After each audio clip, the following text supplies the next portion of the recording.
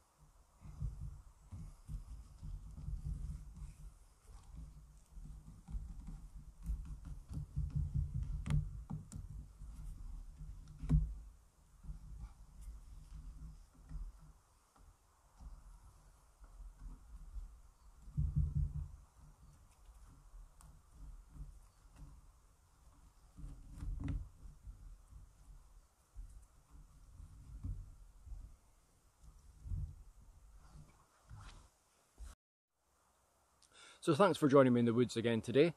It's been an absolutely amazing day. Hopefully you actually heard some of the audio out at the Rogie Falls. It's just so noisy out there when you're actually sitting there close to it.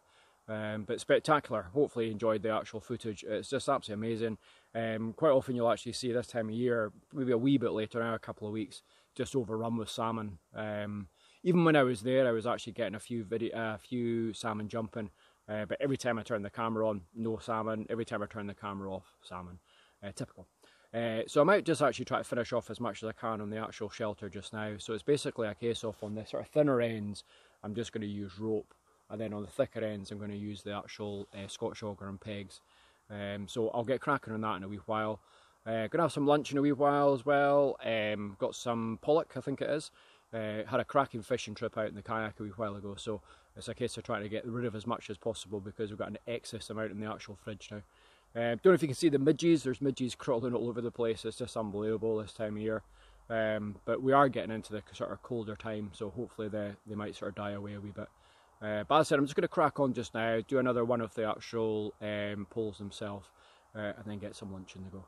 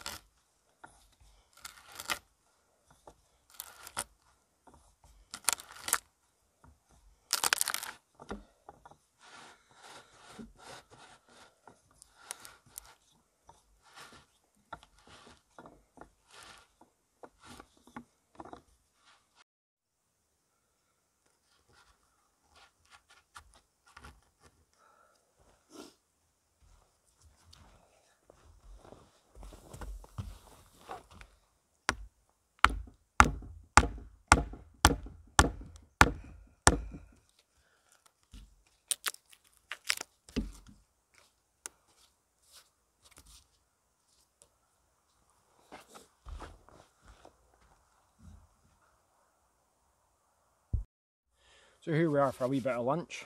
So as I said, I've got a rather good sort of collection of fish over the last few days when I was out sea kayaking.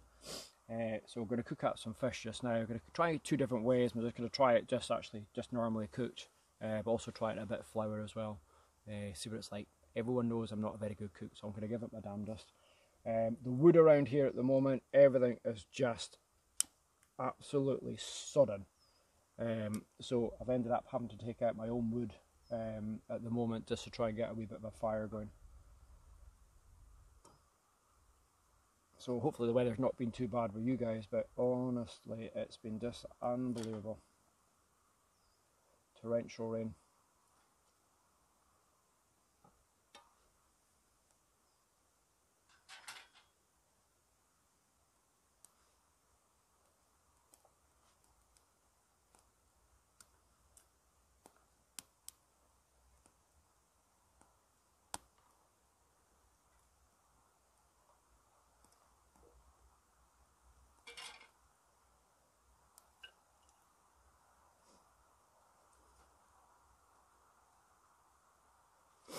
Okay, so we'll start off with a slightly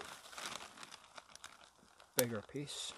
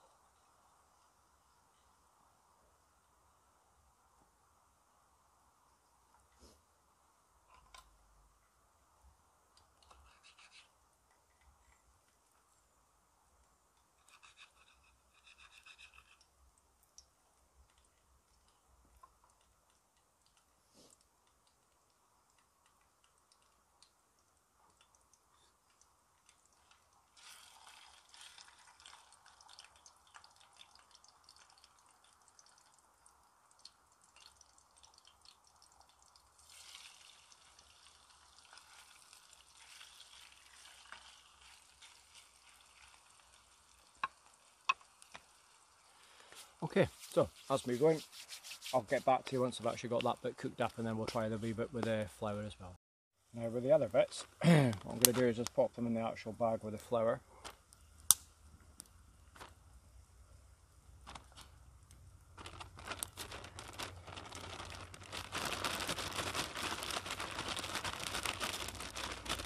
Oh, I've obviously got a leak.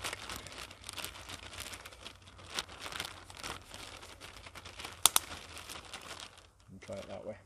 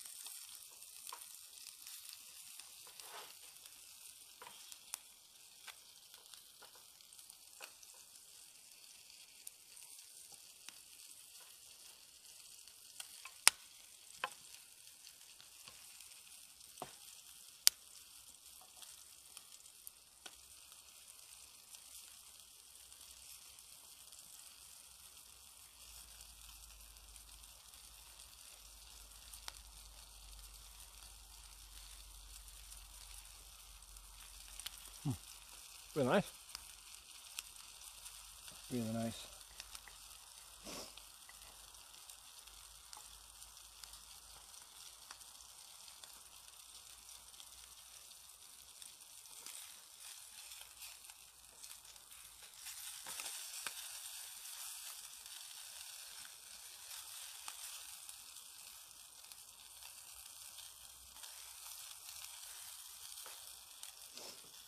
Just let me know in the comments below if you'd like to actually see any of the kayak fishing.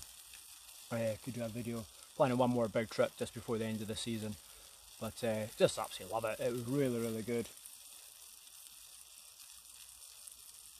Just kayaking along, and the next minute, boom, your rod goes down. So as I said, just pop a comment below. As I said, I'm going to be doing another trip anyway, so if you'd like to see what I get up to. Should have brought a knife.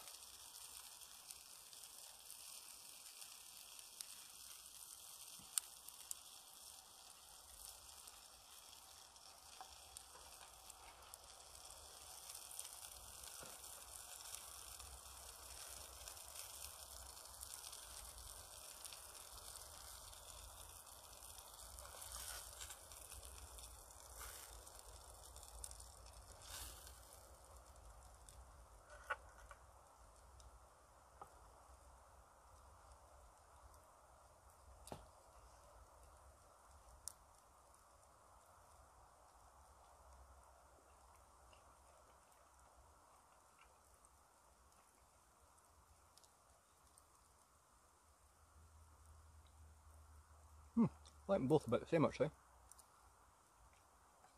Okay, so just going to finish this and then get straight back to it. See you in a bit.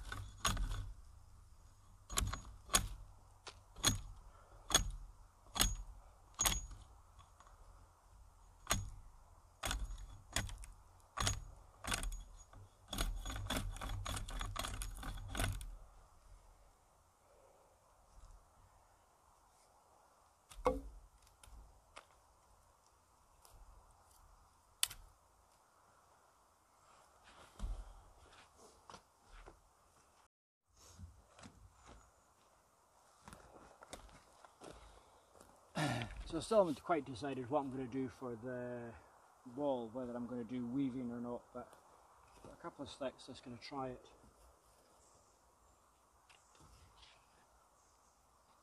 Just now.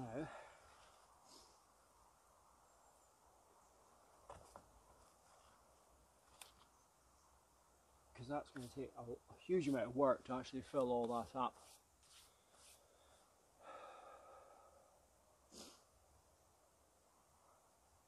I think it's probably the only option. So as I said, I've got a few wee bits and bobs there, so I'm just going to actually try and fill up as much as I can just now.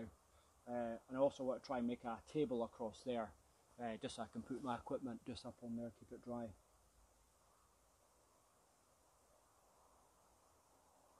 Okay, so back in a minute.